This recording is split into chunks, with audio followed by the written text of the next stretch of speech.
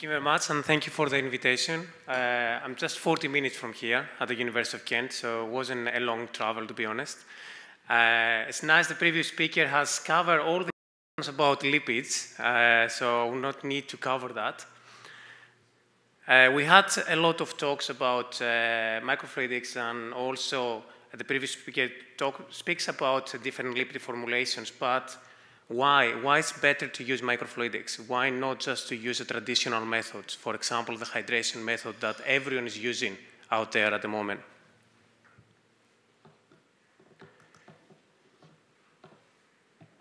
So in the group we divide the group in 3 different areas. So we have the drug delivery pharmaceutical product development, which we have formulations like lipid formulations mostly with using traditional methods, but also microfluidics.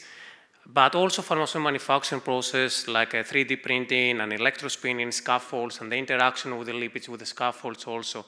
But the most important, you need also advanced characterization techniques because, okay, you have the system, but how you can understand the system.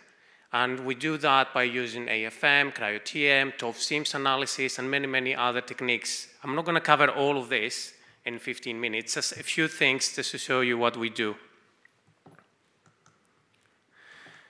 So as I said, the previous speaker had a very nice about liposomes introduction, so he covered a lot. So it's very important to have, so those days we have new peptides, proteins, drug molecules, everything. But we need to know how we send those molecules to the body efficient, and also that the cells will take this in. So we need a system that it can, like this part of those molecules, for example, like nanoparticles. One of the nanoparticles has been used as lipids or liposomes, which is artificial vesicles, as the previous speaker also mentioned, is the only one from FDA, the liposomes, so it's there. We know that it's working, but we need to prepare it, make them much better. For example, we had done some studies previously, and we published that if it's less than 200 nanometers, the cells, they like it, so they will take it in. And we have solved that by using also atomic force microscopy. We use that by using hydration methods, so we wanted to see what's happening also by using microfluidics. So the 2 methods has been normally used. Hydration method is the one that everyone is using it. So we have the cholesterol and the lipids. Usually we need the lipids so we make it more stable. Cholesterol, make the lipid more stable. And then you need a chloroform, and then all this process, it can take around 3 to 4 hours. So this is the method that everyone is using it. This is a method since the 1980s. One of the new methods that a lot of papers now the last 4 or 5 years say is microfluidics, and one of the systems we have is the nanosample system. With the nanosample system, we can have the same lipids we prepare in, but now in a couple of minutes, as you know, the ones you're using it, the microfluidic. So it's much faster. Okay, it's faster, but that means that it's better also. It's not always the best. The project, what I want to show you today is what we did. We prepare different lipids with microfluidics by using different flow rate ratio and flow rates, and then we characterize those, and then we get the best that are more stable from those, and we compare these release studies with the ones we prepare with the hydration method. So we prepare 2 systems, the stability and also the release and the encapsulation of those systems. So the systems we use, what I will show you today, we have more. So we use 2 liposomes, DMPC and DSPC. We have another 3 different liposomes, which I'm happy to discuss later. The 2 molecules I will show you is one hydrophobic and one hydrophilic molecule. We have also more superhydrophobic molecules, more anti-cancer drugs also. We have solved that from our previous studies using 2-to-1 ratio, lipid to cholesterol, it was one of the best, and also 1-to-1. So if you look at the literature, 1-to-1 and 2-to-1 is the 2 ratios that's been used all the time. So what we did, okay, we said, all right, we'll keep this, since we know with hydration method that 1-to-1 and 2-to-1 is very good. And then we will play with the different flow rates and the different flow ratios between those 2 and measure to see what's happening.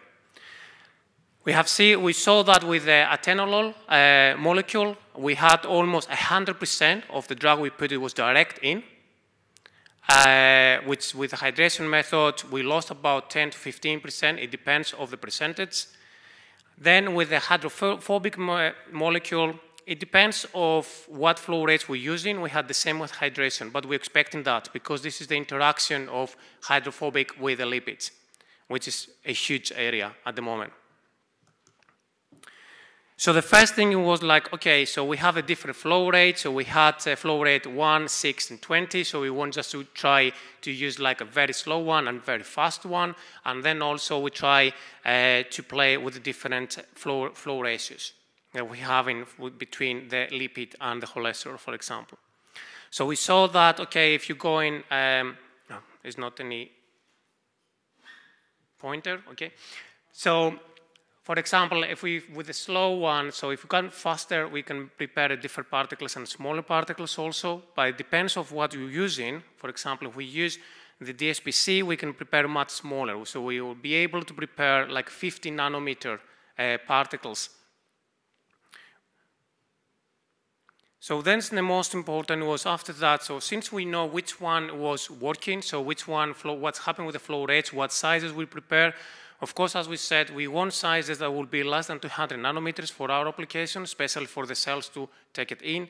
So we select those that they give us sizes less than 200, and then we did some stability studies.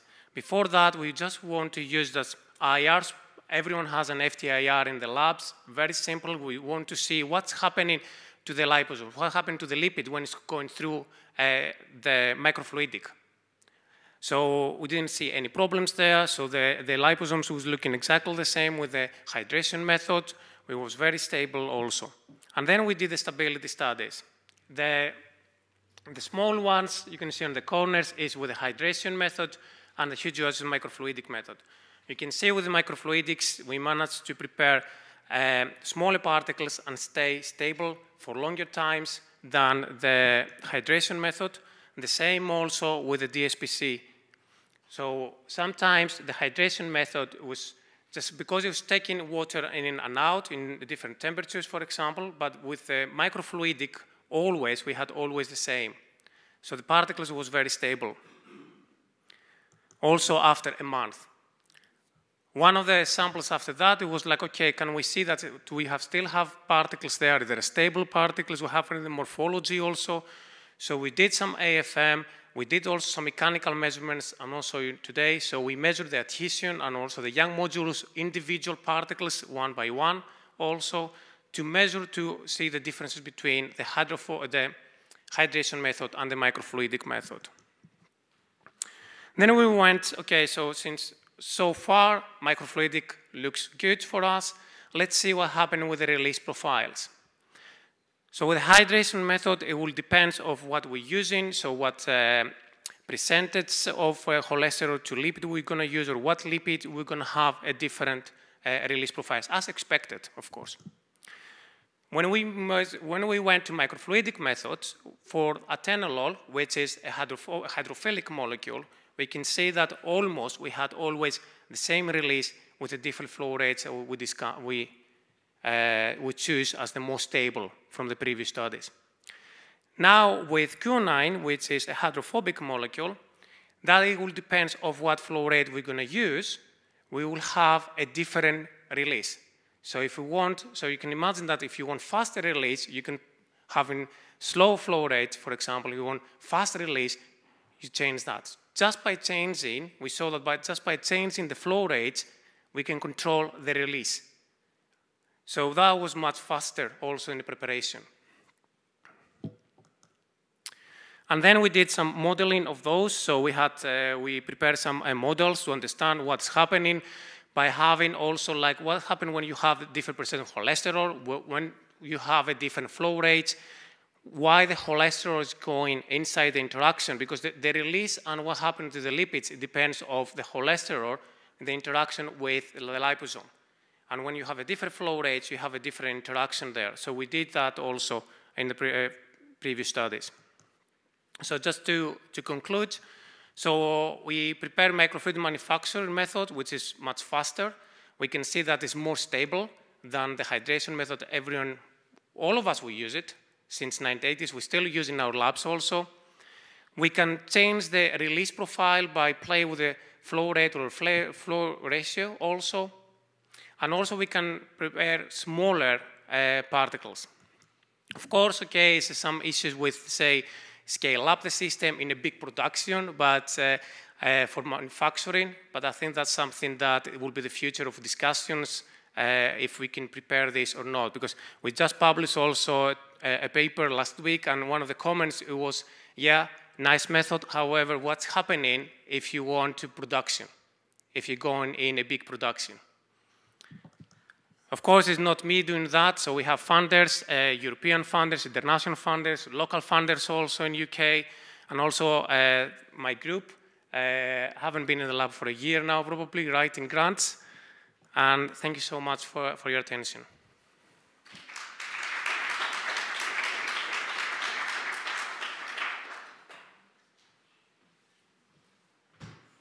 Thank you so much. We've actually marvellously got back to time as well, so you've done very well. So any questions, anybody, on that lovely formulation?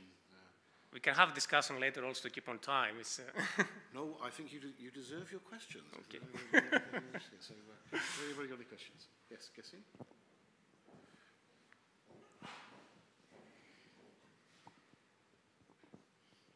Hey, thanks, great talk. Great talk. We love to see this on Microfluidics. My question goes to the release profile of your drug from the different liposomes prepared at different flow rates, if I remember correctly. Yeah. Did you also look at the relationship between drug release profile and liposome size? Yes, we have. We haven't published that. That's why I didn't show it today. But we can discuss later. I can show you some results for this.